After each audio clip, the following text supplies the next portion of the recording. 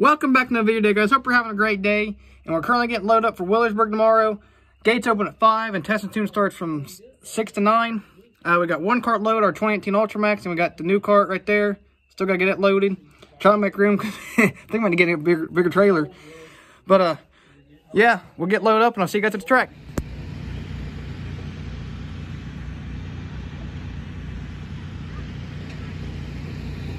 Yeah, that was the track after the first round of hot laps. That track's definitely fast and it's a little bit different. They had more clay. They've done a little bit of changes. That track's it's smooth, faster. There's just one little hole over in turn 1 that everyone was hitting. Other than that, the track was fast and good. But I forgot to record in between each time I went out. But I did have the GoPro on. I hope it didn't tilt back or anything because I had to throw it on real fast because we kind of rushing. But the video after this one will be the old car I took out. We went out with no prep. Kind of got our stagger and air right. Just played the guessing game. Just played around some old tires, 2-year-old tires. Car actually hooked up pretty good without no prep on it. But yeah, that being said, here we go with the first clip.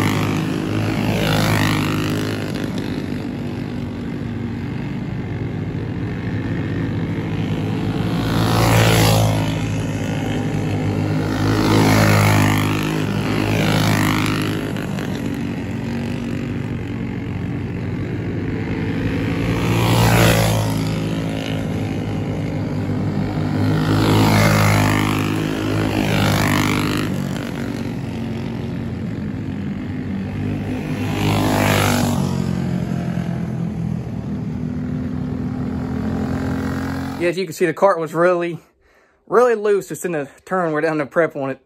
I was all over the place. But then we went out again and on the new cart.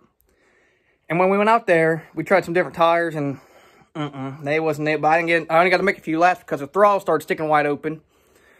And I didn't feel like wrecking that cart already and flying off the track like I did last year. So I brought it in, we fixed that, went back out again, and then the cart was really hooked up. So I'll show you guys both these clips. The first clip's when the throttle stuck wide open, so not really a long video. Then it'll go right into the next one. And that's when the cart was really hooked up. So yeah, here we go to the video.